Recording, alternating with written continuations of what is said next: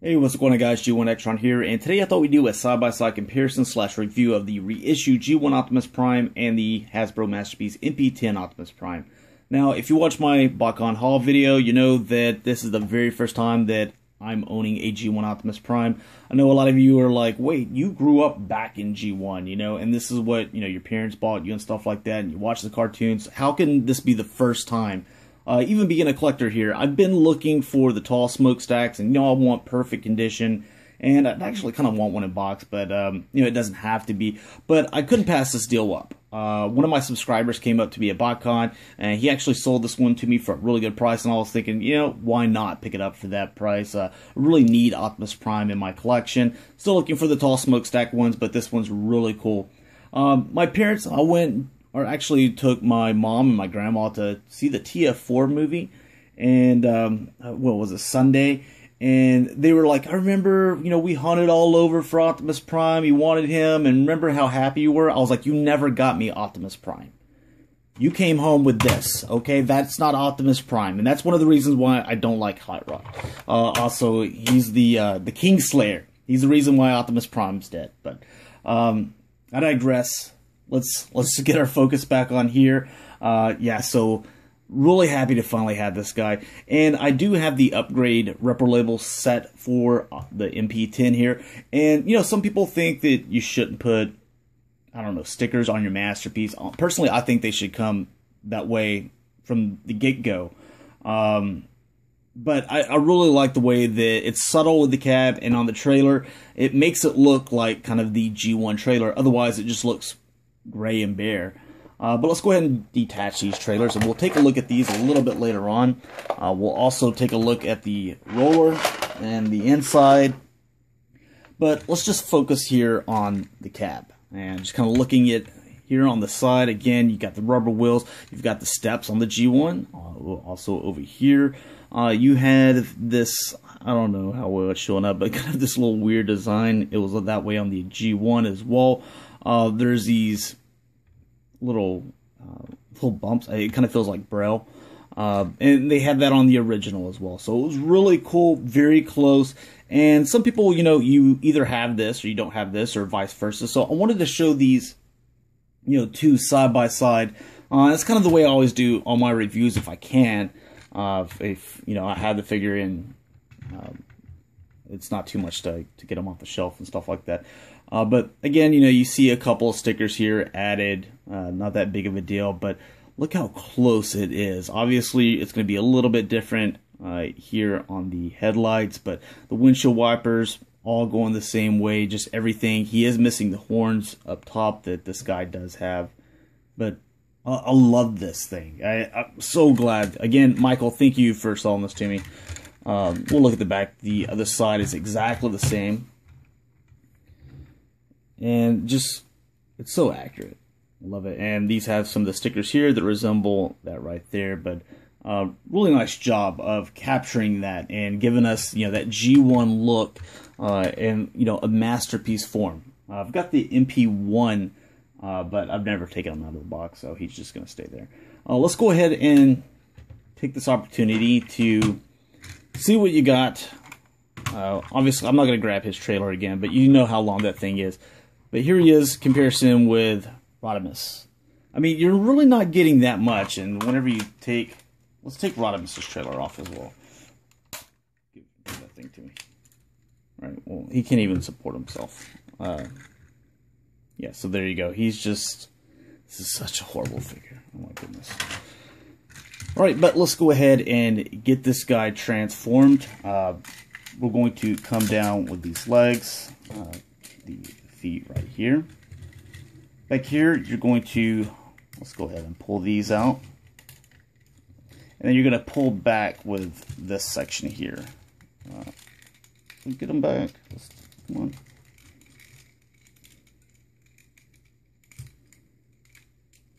There we go.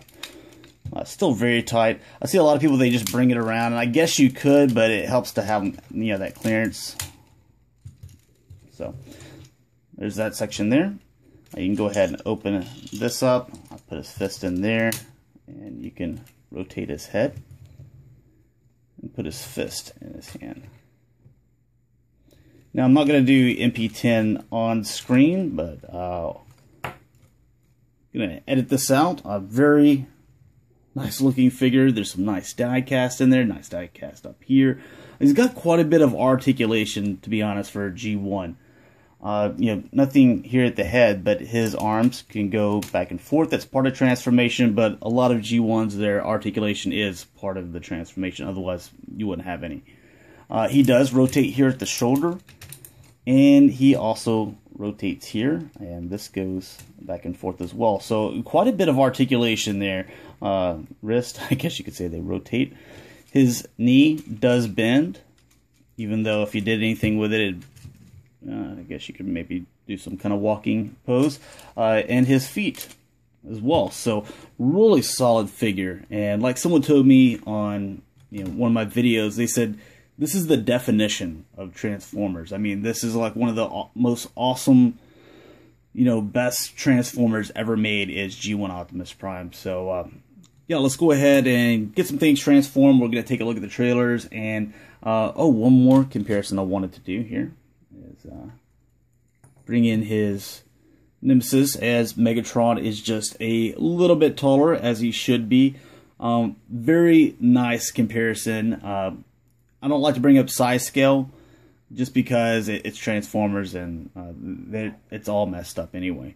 Because whenever you look at, Rodimus and Galvatron and stuff like that. But this is pretty accurate. Whenever you're first coming out with your toys, toy line, Hasbro, I mean, all they did was, these are all different companies anyway. I believe they're both Diaclone and Microman, Gun Robo. So very, very solid. Nice choices for Hasbro to launch this Transformer brand. So give me a moment and we'll get everything transformed. We'll take a look at some more stuff. All right, now take a look at the trailers. On the right, you have the G1. On the left, you have the Masterpiece. We'll go ahead and set these rollers to the side. We'll focus on them here in a bit.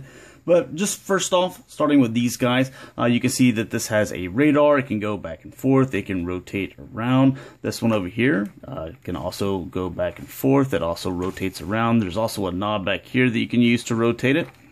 Then you have the claw, which this moves all the way around however you want. Also bends right here. It can open and close.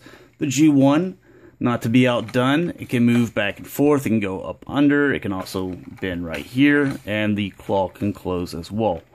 So a lot of this stuff that, if you've never had the G1, I knew a lot of this, even though this is my first time owning it, that they got all this play factor that whenever you got the MP10 and you were like, wow, man, there's so much to do with this.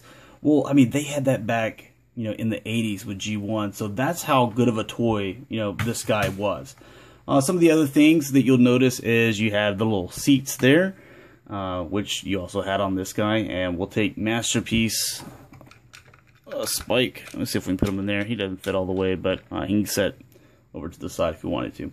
Another thing is you see the storage for the Energon Axe here. Well, you had the storage for the his rifle over there, which was really cool.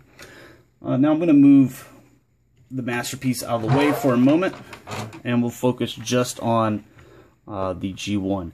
One of the things that really sets this trailer set apart from, I guess, the Masterpiece before the Repro Labels upgrade is the stickers. I mean, if it didn't have stickers and was just completely bare, it wouldn't be as exciting. It'd still be kind of cool, because I do consider this a playset. But then to, see the little stickers with the solar system here and little specs, for the little car right there, whoever that's supposed to be, maybe it's Cliff Jumper or something. Then there's like some radars, and I have no idea what's going on over here, maybe checkers or something like that. But really cool set here, just to show you the firing. And push it right here on the buttons, yeah, so those fire off. And it came with 4 missiles. Wherever those went, I'll just throw them out under there. Now let's take a look at the Masterpiece with its upgrade. So you can kind of see the similarities. Whenever you look at this one, you see the Go. They actually added the Go there as well. They added a lot of the stickers here on the outside to kind of resemble that of the G1. You also got, quite a bit of silver stickers here, and I really like that because I like nice chrominess. But you didn't get the stickers that you had here. Instead, you just had this kind of weird molded look, which I guess is fine, because I'm not really sure what this was supposed to be in the first place, but it had a bunch of bright colors, so I think it looks cool. One of the other things that you have with the G1 that you did not have with the Masterpiece, I'll go ahead and take his gas thing out, is this could launch. So you could put roller back there and push the button back here, and bam, there you go. This also worked with a few other vehicles, and I wanted to use side swipe for both of them. So you can see that side swipe, he fits in there perfectly fine. Let's see if we can, I haven't tried it yet with him.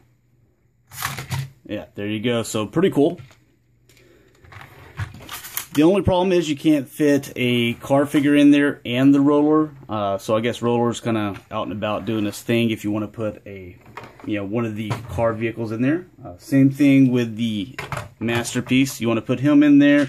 Roller's just going to be a little bit too long. So very accurate. I love that. So let's go ahead and take a look at the comparisons with the robot mode and the roller. And again, you have the G1 on the right and the Masterpiece on the left. As you can see, they're pretty much similar, except for the G1 has the gas pump and the hose and the lever, to where on the Masterpiece, they replaced that by just giving him the little red siren, which is totally fine with me. The back, they're pretty much exactly the same. All the stickers that you see here are part of the Rep Labels upgrade sticker sheet. One quick thing that I wanted to show off, because I forgot to, is while it's fresh in everyone's memory, we just looked at the trailers. Here's Rodimus's trailer. So yeah, that's what you ended up getting 2 years later. So a lot of awesomeness missing from here. There are 2 blast shields that go on the side, but that doesn't make this any bit, better. So moving on to Optimus, and kind of get these guys in a very similar pose. I thought I was backed up enough. There we go.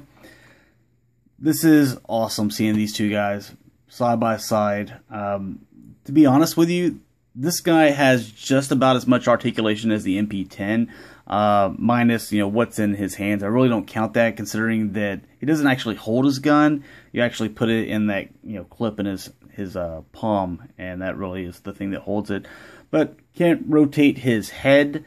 Then he cannot rotate at the hips, and he can't rotate at the knee. Everything else the G1 can do, if you think about it. You can rotate here.